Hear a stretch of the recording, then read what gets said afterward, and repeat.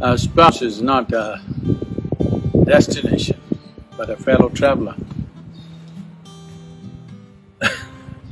The moment you think that someone is your destination, you will go and crash into them.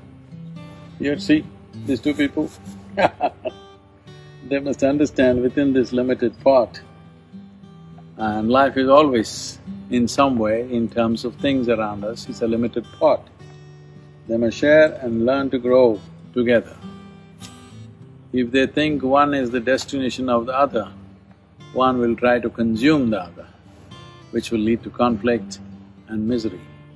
So one must understand, you are getting married because in some way you feel incompetent to make the journey of life joyfully by yourself.